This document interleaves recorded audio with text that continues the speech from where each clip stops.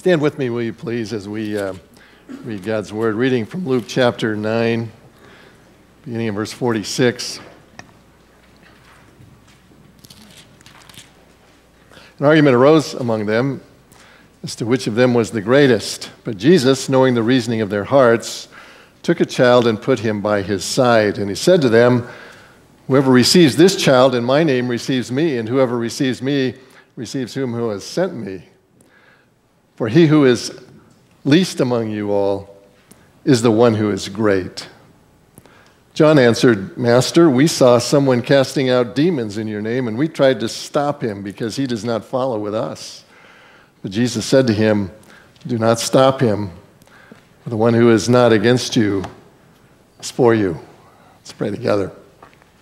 Thank you, Father, for this, your word. Holy, inerrant word, sufficient for our hearts, for our lives. And so we pray you'll teach us this morning, Father, from this kind of cryptic passage of Scripture, what it is that you want us to learn. Thank you so much for providing for, Lord, our physical needs. And as we, week to week, share from that you have given us, and we're so grateful for how you have prompted us to give, and so we can carry on the ministry that you've asked us to do here. Lord, very grateful for that. We thank you that you've also provided for our spiritual and emotional needs. And Lord, I'm thinking as we look at that song we just sung about Change My Heart, and how in many ways it's a lifetime struggle. And I'm sure there are many this morning, Father, who may be discouraged in some way along the path, wondering exactly where this is all leading. Will you please help them not to give up? Help them to continue to look to you, and in your time, we pray that you will provide whatever it is that they need in the meantime. Lord, help us all to realize that your ways are not our ways, but it's only because yours are higher, as the heaven is high above the earth. So we trust you. Give us insight again as we look into your word now, we pray in Jesus' name. Amen. Thank you, and you may be seated. As we look at this passage, entitled this sermon, the second in this series, Lord, it's hard to be humble. How to be somebody? Well, I want to be somebody. Pastor was going to a leadership conference, and he wanted to have one of his elders go along. And so they went together to this conference where, of course, a lot of sharing about things the Lord was doing, and the testimonies tended to be very dramatic, and everybody was wanting to look good. So at one point, someone pulled the pastor aside and asked him, "Well, how many people attend your church?" And he said, "Oh, we have between 800 and 900. His elder was listening to that. He pulled his pastor aside as soon as he got the chance, and he said, "Pastor, how could you say that, 800 or 900? He said, "You know we don't average more than 80 people a week." And the pastor said, "Yeah, that's between 8 and 900. There's no problem with that, right? We all want to be somebody. And if it takes a little spin doctoring to make it happen, so be it, right? And we're not alone in that. The disciples were of the same mind as we come to this passage of Scripture. You'll recall that Jesus is on his way to Jerusalem in these last sections of the book of Luke. As he travels along, these various things are going on, but with the disciples, their expectation is once they get there, Jesus is going to establish the kingdom, kick the Romans out, put his kingdom together, and they're anticipating what their place is going to be in that kingdom. And so they're in this constant argument about who among them is the greatest. Seems like a strange thing to us, but that's what they were constantly arguing. Look at verse 46. An argument arose among them as to which of them was the greatest. Who's going to be the Secretary of War? Who's going to be the Secretary of State? Who's going to occupy what position in this kingdom? Who's going to be on the Lord's right hand and who's going to be on his left? That's what they were anticipating. Even up to the night before Jesus was crucified. We're told in Luke 22, verse 24, a dispute arose among them as to which of them was to be regarded as the greatest. They were incorrigible on this subject. So Jesus grounds them. with this kind of unnerving observation that we find in verse 48. Jesus tells them, "For he who is least among you all is the one who is great." Now, let's acknowledge and admit right up front, that goes against everything that our world teaches, right? You don't get this at the Harvard Business School. This is not what you're going to learn. You don't get this just in our everyday living, and yet it reflects God's insistence that humility must take the place of pride and human ambition in the kingdom of God. Why is that the case? Well, I think this passage gives us insight into that. So let's take a look, and I trust that it will incentivize us to be those who are looking at this from Jesus' perspective. First of all, my humility is the best thing for others. It's the best thing for others. In having this discussion about who was the greatest among them, the disciples were in many ways a product of the society in which they lived. Everyone in that day and time looked up to the Pharisees and the scribes. Those were kind of their heroes. They were the ones they looked to as examples of piety and devotion. And so they were considered kind of at the top of the pinnacle. And what did they see when they looked there? Well, Jesus tells us in Matthew 23, listen to this.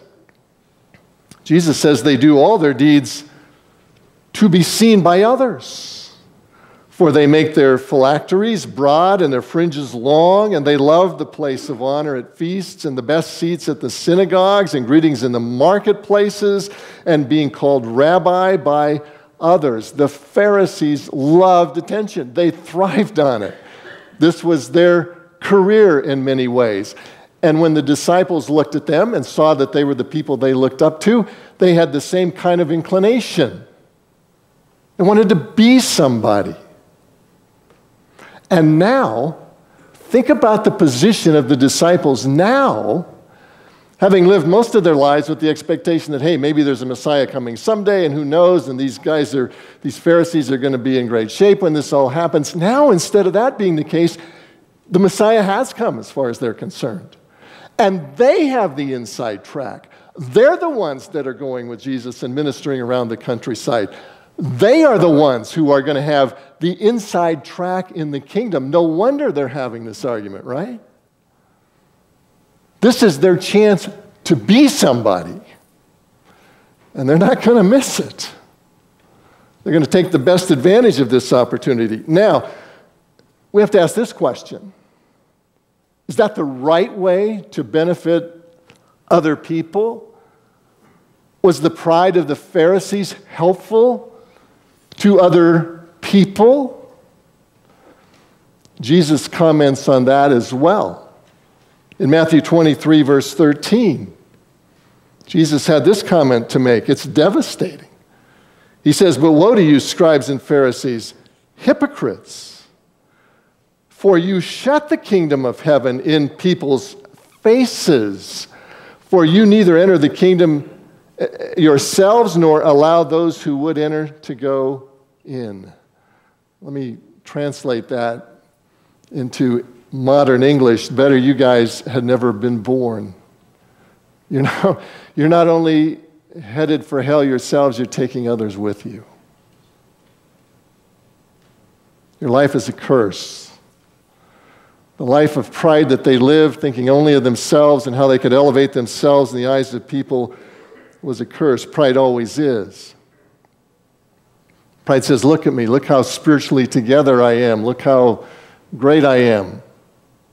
Even unconsciously it does that. But is that why we're here? Aren't we here, beloved, to make disciples for Christ, not followers of ourselves? Not here to bring glory to ourselves, but to bring glory to Him. We're not to the praise of our own glory, but to the praise of His glory. Imagine someday finding out that someone missed an eternity with Christ because of the pride that they saw in our lives. They were turned off by it. But that's what the Pharisees were doing, and that's what the disciples at this point in their life are copying. They're thinking, if I could just be great in the kingdom, it would be a wonderful thing. They're like the guy who was stopped at a yellow light one day, instead of going through like most of us do, floor it. Wasn't there a movie where this girl asks the alien, what does the yellow light mean? And he says, go faster or something like that. I forgot the movie. Should have looked it up. It was better when you saw it in person. We usually floor it to get through those, right? But this guy stopped. So the lady behind him she was ticked off. She had to screech to a halt. She lost her makeup falling all over the floor. She was honking her horn in the middle of a big rant when the policeman knocked on the side of her window, right? And he talked to her for a little bit. She protested her innocence, and so he took her in. Well, a couple hours later, they were releasing her. So they brought her out from the jail, brought her out to the front, and the guy that had arrested her was there waiting. He said, Lady, I want to apologize to you. I'm so sorry. He said, but when I saw you flipping that guy off and you were swearing a blue streak and honking your horn and going through all these gyrations, he said, and then I saw on the back end of your car, I saw that sticker that said, what would Jesus do? And I saw that license plate thing that said, choose life. And I saw the chrome-plated fish that you had on the back of the car indicating Christianity. I just thought you stole the car. You can't blame me.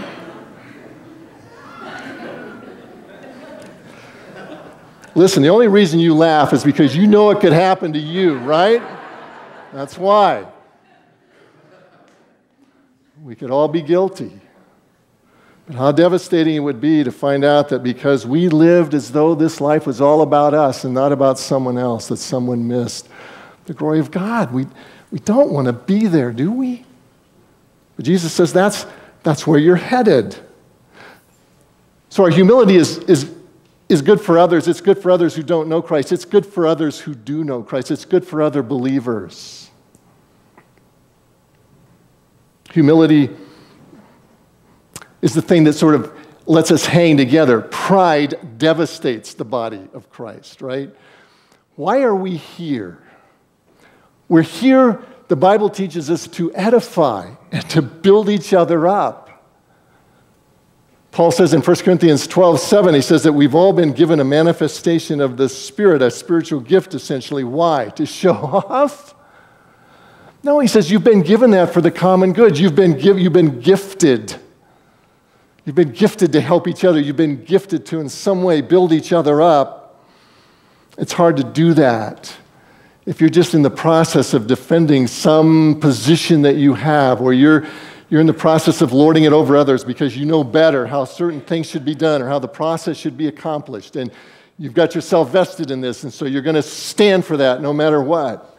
And, Paul reminds us just a little bit later after that verse. In 1 Corinthians 13, verse 2, he says, and if I have prophetic powers and understand all mysteries and all knowledge, and if I have all faith, so as to remove mountains, but have not love, I am nothing. What he's saying is you may be the most superior person around. You may be the one who knows best. You may be the one who has an inside track on all the knowledge that should be done in order to accomplish a successful ministry. But if you're not acting in a loving manner toward those who are around you, you are useless. Did you ever notice how certain things go together? Thunder and lightning, right? Cities and streets, tennis and rackets. My personal favorite, Dave and Patty. Certain things, I'll probably get some for that. I don't know, it's worth a point, I think. Well, certain things go together. Did you know that pride has a partner? Pride has a partner. Pride's partner is identified for us in Proverbs 28, verse 25, where God says a greedy man, and literally the word there is a broad soul. Most of the English translated an arrogant man. An arrogant man stirs up strife. An arrogant man stirs up strife, but the one who trusts in the Lord will be enriched. Think about what that means. You've got the inside track on all knowledge, and you know that certain things should be done certain ways. And in your arrogance, you want to get that across. It's very important to do that. But the Lord says if you do that in a proud way, all you do is create strife. You don't create a solution, you create strife. But if you'll trust in the Lord, in other words, if you just leave that thing in His hands, you will be enriched. If you want strife in your life, keep pride there. The two go together. That's why the Lord urges in Philippians 2:3, don't do anything, even if it's right. Don't do anything from selfish ambition or conceit. But in humiliation, count others more significant than yourselves. Is that hard? Absolutely. But beloved, isn't this the way we put the gospel into practice? By doing humility for the sake of others instead of doing pride for the sake of ourselves? The disciples were certainly not edifying each other in their ongoing discussion about who among them was the greatest, were they? Not by any stretch of the imagination. Pride led to strife and bitterness. And it'll do the same for us. God, listen. Please listen to this carefully. God would rather that you be wronged than that you exercise pride. And He'll take care of the wrong. Second reason for humility, my humility is the best thing for myself. My humility is the best thing for myself. Jesus challenges His disciples' juvenile behavior here in two ways. First of all, He reminds them that humility, not pride, is the pathway to God. And secondly, He reminds them that humility, not pride, is the pathway to greatness. We see the first one, the pathway to God, in verse 48. Jesus, knowing the reasoning of their hearts, took a child and put him by his side and said to them, whoever receives this child in my name receives me, and whoever receives me receives him who sent me. You know, to understand Jesus' actions on this occasion, you have to understand that children were not the precious center of attention in that society that they are today. They were ill thought of. They were an inconvenience. Among adult crowds, they were to be seen and not heard. And that's why in Matthew 19, when people are bringing children to Jesus to be healed, the disciples are turning them away. Said, we don't want anything to do with these kids, get them out of here. And so Jesus takes a child. It's a good day for you to be here, Serena, apparently. Takes a child, and He sits them in the midst, right? And He says, guys, here's the deal. How you treat this child is how you treat me. And how you treat me is how you treat the Father. If you can't accept this child, you can't be accepted by God. And if you can't accept each other, you can't be accepted by God. It's just that simple. You can't, listen, think of it this way. You can't harm the family and be right with the Father. The fellow believer that you can't stand, guess what? God loves them passionately. If they're wrong, God will discipline them. That's why God says, leave the vengeance to me. If they're wrong, God will discipline. What about us? What's our job? Love them to death. He says, love your enemies.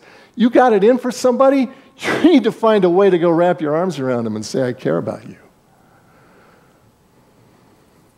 These are practical, just practical applications, beloved, that show we're living in humility instead of pride. President Truman, he picked up his newspaper, December 6, 1950, and he read a review that a guy named Paul Hume, a critic for the Washington Post, had written about his daughter. His daughter had done a singing concert the night before, Margaret. And Paul Hume said, well, she was very attractive, but he said she's really not a very good singer, and she really hasn't improved very much over the years. It wasn't really a scathing review, it just wasn't exceptionally positive. But Truman took it very personally. He wrote back, Mr. Hume, no, dear, please notice, I have just read your lousy review of Margaret's concert. I've come to the conclusion that you are an 8-ulcer man on 4-ulcer pay. It seems to me that you are a frustrated old man who wishes he could have been successful. When you write such poppycock as was in the back section of the paper, your work for it shows conclusively that you're off the beam and at least 4 of your ulcers are at work. Someday I hope to meet you. When that happens, you'll need a new nose, a lot of beefsteak for black eyes, and perhaps a supporter below. Harry didn't mince too many words. I don't think you could do this anymore, but he did. And then he says this, Pegler, who was kind of a known gutter snipe in those days, he says, Pegler is a gentleman alongside you. I hope you'll accept that statement as a worse insult than a reflection on your ancestry. HST. Harry S. Truman. You can't, beloved, hate the children and be acceptable to the Father. You can't exercise pride toward God's children, toward our fellow believers, and be right with the Father. It's not possible. Sometimes I wonder if God wouldn't write us a letter like this sometimes, if he were still in the letter-writing business at the moment. Humility is the pathway to God. Secondly, humility is the pathway to greatness. Humility is the pathway to greatness. Some of you have probably read about this, but at the age of 31, Abraham Lincoln was in such a depression that his friends actually removed all sharp objects and razors from his room for fear that he would take his own life. His best friend at the time was a man named Joshua Speed, and Speed told him, Lincoln, if you don't rally, you're going to die. And Lincoln said to him at that time, he said, well, listen, I'd be happy to die, except I haven't done anything to make any human being remember that I ever lived. And if you've read anything about Lincoln, you know that in the midst of his humility, there was a burning ambition. The passion to be somebody drove Lincoln. But Lincoln wasn't unique in that, right? We're all driven by the desire to be somebody. We want to be remembered. We don't want to get the end of life and think, wow, it was useless, and do anything meaningful. We want to be somebody. It's what drove the disciples to have this ongoing discussion about who was the greatest. In a sense, you can say God's put that desire in us, that desire for immortality. The disciples were really pursuing a good end, a legitimate desire, but they were doing it by illegitimate means, right? So what's the answer? If they were doing it wrongly, what's the answer? How do we do it rightly? I can tell you this, no one in our culture or in that culture at that time would have ever come up with the solution that Jesus did, right? Never. But Jesus said, for he who is least among you all is the one who is great. Really? I mean, that's not the world we live in, right? That's not what we experience on a daily basis. No one says the janitor is more important or greater or more to be admired than the CEO. They don't even know his name. But see, that's exactly the point, isn't it? Jesus isn't speaking from the standpoint of this world. He's speaking from a heavenly perspective. And there, greatness isn't measured by who can make the biggest splash. Greatness is measured by who can give the most. Greatness is measured by who can give the most. When we join the kingdom of God, and I saw most of you raise your hands this morning and say, yeah, I accepted Jesus somewhere along the line. That means you've joined the kingdom of God if your decision was heartfelt and real. But when we join the kingdom of God, beloved, we're committed to a whole different set of dynamics and values than we were before. And those play out in the life of Jesus Christ. He's the ultimate expression of those values. So let me ask the question this morning, where do we most see the greatness of Jesus? Is it in the miracles that he does? Was it on the day when he stood there and said, Lazarus, come forth, and here comes Lazarus, a dead man out of the 4 days out of the tomb? Was that where his greatness was most displayed?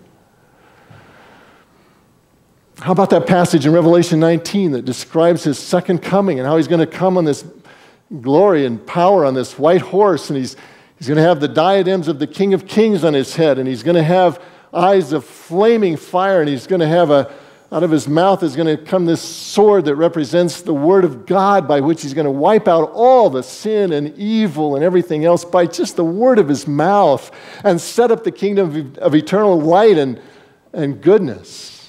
Is that where his glory and greatness will be most displayed? The Bible's answer is no. That's not the place. The greatness of Jesus, beloved, was most displayed on the cross. Didn't look like it from a human standpoint, right? There he was, hanging between heaven and earth, helpless from a human perspective, naked before a mocking world. He didn't look great. But see, underneath all of that, what was happening? He was taking on himself the penalty for the sin of every person who would ever commit their life to him. In the eyes of God, there was no greater moment in the life of Christ than that moment. That's why Paul says later on the basis of his humiliating death, the Father highly exalted him and gave him a name which is above every name, that at the name of Jesus every knee will one day bow and every tongue will one day confess that he is Lord, to the glory of God the Father. The cross is what triggered all of that. It's the greatest act of service and humility that's ever been rendered in this universe. Without it, we would all be lost, without hope.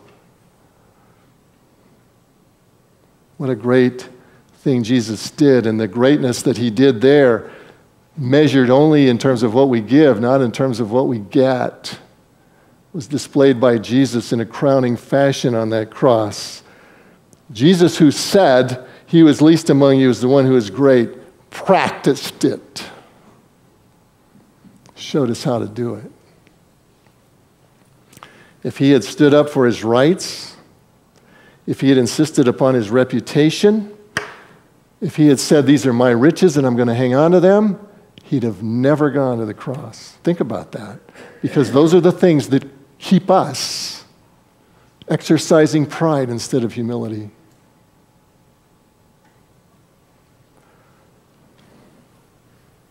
Jesus' greatness is most demonstrated at the cross. So the question this morning is, how least are we? How least are we? It's not exactly our style, is it? It's not exactly where we tend to go. We don't typically sit down at the beginning of the day and say, how can I be least today? How can I serve today? How can I be the one who is not thought of in the eyes of man because I'm doing something that will be great in the eyes of God? We don't do this. Our world does not honor little people. But let me tell you something, God does. And at the end of the day, his opinion is going to be the only one that counts, right? It's the only one that counts. I saw this modeled in a wonderful way when we moved from Kansas to California when I was 18. We began to attend Magnolia Church.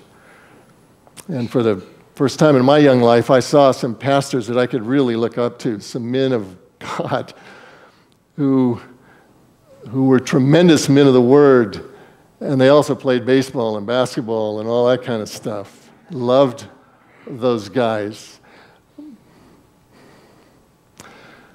Pastor Ken is one of the reasons that we're here today. He's one of the reasons we're here today because of what he taught me back then, and because the last year of his life, the year before we came here, he had a tremendous influence in what Patty and I were going to do next.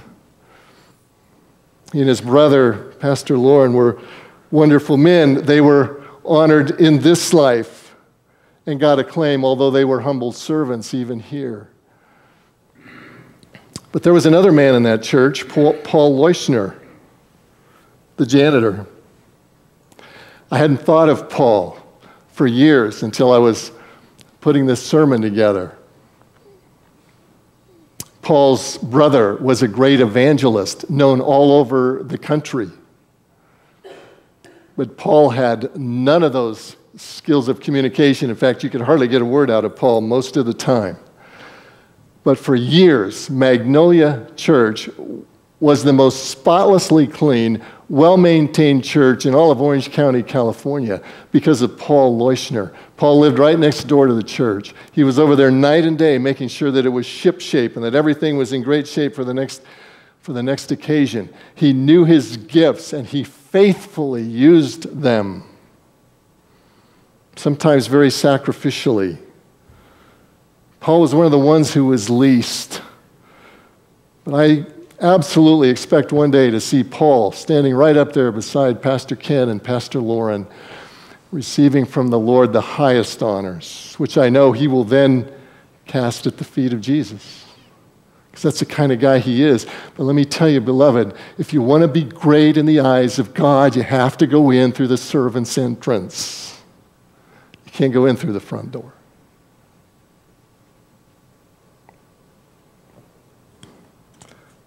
It's just a question of whether we want to be great. Humility is the only pathway to greatness. There isn't any other one. If you want to know how you rate in heaven, ask yourself, who have I been serving lately? Finally, my humility is the best thing for God. It's the best thing for God. Proverbs 16:5 tells us, everyone who is arrogant in heart, you don't even have to be it outwardly. If you're arrogant in heart, the way you tell that is if when you're watching a football game, you know every move they should have made and didn't. I mean, it's that kind of thing. Do you see what I mean? We're always looking at somebody else, and we know, you can tell I know what I talk about, right? Because I'm there.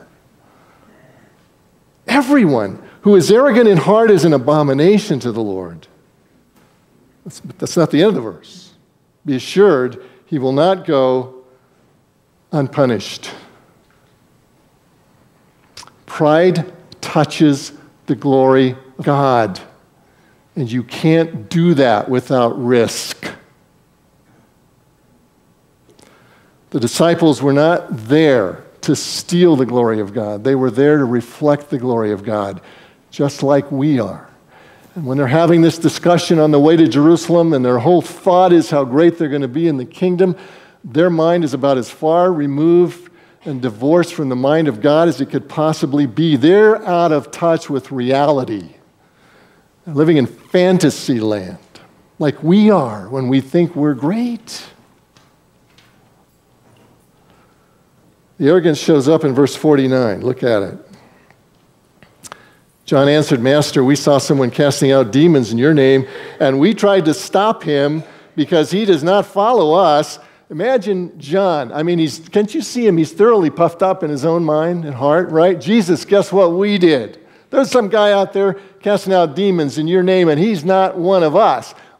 We put a stop to that. Nobody's going to cast out demons unless it's under your authority, and we're the ones that are going to make sure that's the way it happens. Is he helping? He's thwarting the will of God, isn't he?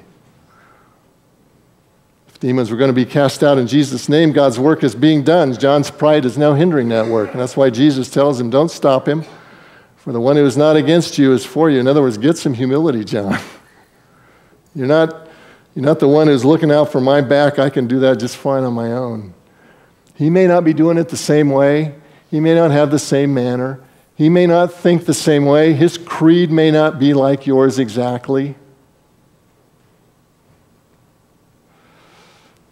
He may have some differences in his theology, but if he is preaching the unadulterated gospel of Jesus Christ, whatever the differences are, we can live with. We don't have we don't have all the truth in our own, we don't have a monopoly on truth, right? That's why Augustine said it this way. He said, in essentials, unity. We stand for those. There are certain things, the substitutionary atonement of Christ, the death of Christ, the deity of Christ, there's certain things. You don't give on those. The Bible's very clear. In essentials, unity. In doubtful matters, liberty. In all things, charity, which in his language was love. This is in the humble nature of our Lord, and it reflects his glory. So would you say that humility is worth pursuing if you want to be somebody? It's best for others. It's best for us. It's best for our Lord. Jesus gave radical advice. He who is least among you is the one who is great. The recruiting sergeant was addressing his new recruitment class one day, said, anybody here have any experience with radio communications? One of these guys was an experienced ham radio operator, so he was real quick to raise his hand. Anybody who'd been in the service never would have done that, right? But he raised his hand and he said, yeah, I've got experience. The sergeant looked at him and he said, good, you can go dig the hole for the new telephone pole we got.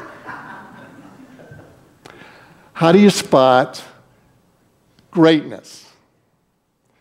You spot it by whether he went willingly and enthusiastically and dug the hole, right? That's how you spot greatness. Let's be great, beloved. Let's serve each other for the sake of our Lord and Savior, Jesus Christ. Let's pray. Father, we thank you for this passage of Scripture. It's kind of one almost in passing. Probably not the first one we would ever think of, and yet there's such a powerful message there.